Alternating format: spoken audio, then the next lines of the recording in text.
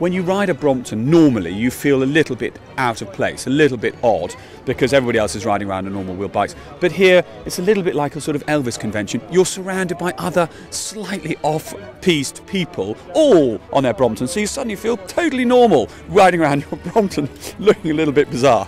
But that's half the fun. Very intrigued by the World Championships. A friend rode it a couple of years ago and sold it to me, so very glad to come along and take part. And any sport that allows you to buy your way to the front of the grid in a World Championship has got to have something for it. I'm a world-class athlete now.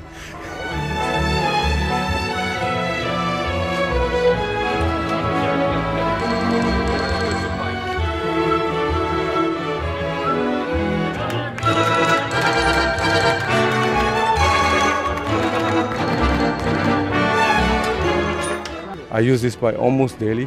I have to tell you, I replaced this bike of my two cars. I have a Porsche and a Ferrari. I spend more time on the bike. It's fun for us. We don't win, but it's fun, and I think the English people, they are wonderful to do something like that.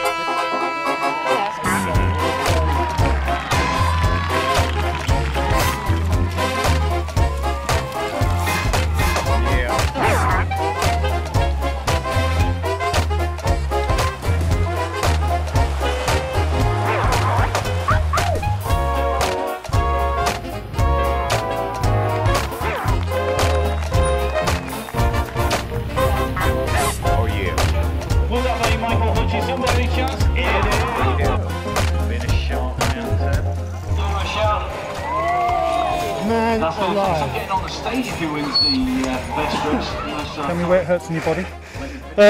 Everywhere. Mainly the chest. I'm getting too old for this. I enjoyed it, but I'm not very fit this year, so I reckon well down on 2 years ago, but still fun. Well, they started us off on a real rough part of the course, very hilly right off the bat.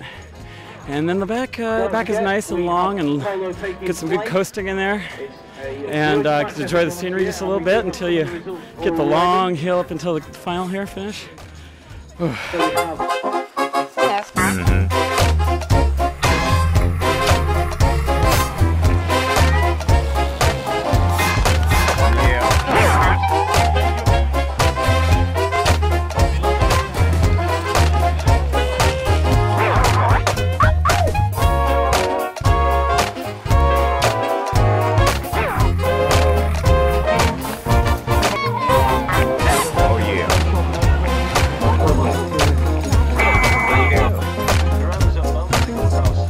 Great atmosphere, just fantastic. Just to come here and enjoy the spirit of the event. It's typically English, isn't it?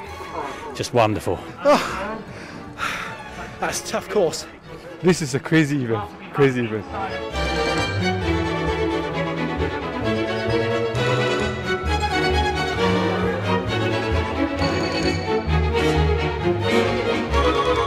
I'm not aware of anything like it. I'm aware of one or two other folding bike races, but there's nothing on the scale of this. It's sort of 750 people in the grounds of Blenheim. I mean, really, what could be better?